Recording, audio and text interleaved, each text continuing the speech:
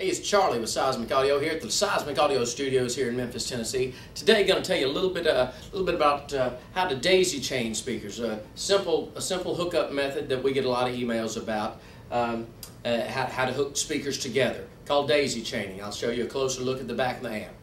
All right. For starters, we have our powered mixer here. We're just using a little Behringer PMP 2000 powered mixer, and we've got one of our dual 15s, a 155.2, and our 15 SS, a little 15-inch sub, a little compact system.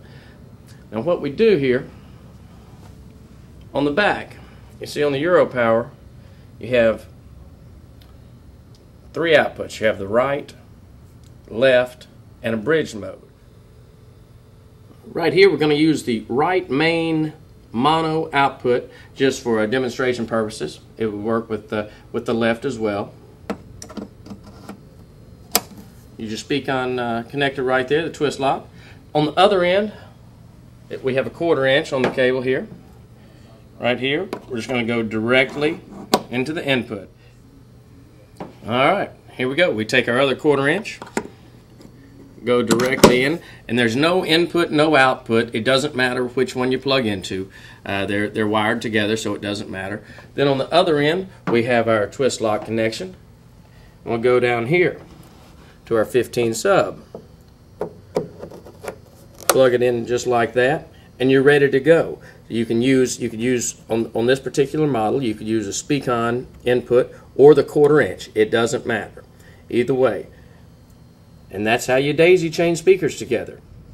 Well, that's it. It's really simple as far as how you hook it up. Now, what you do have to be careful about, make sure that your amp is capable of handling the ohm load that you're going to put on it by daisy chaining.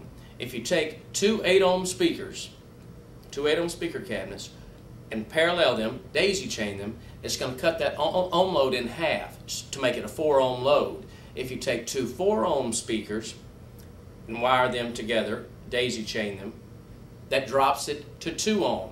So it'll always work daisy chaining, but what is important is your amplifier or your powered mixer, is it capable of handling the ohm load? So be sure to check with the specs on your whatever the manufacturer specs are on your equipment to make sure what ohm load they'll handle. Because if you drop below that recommended ohm load, you could cause damage to your amplifier, your mixer, or possibly your speakers. So check with your manufacturer specs on your products to see what they'll handle.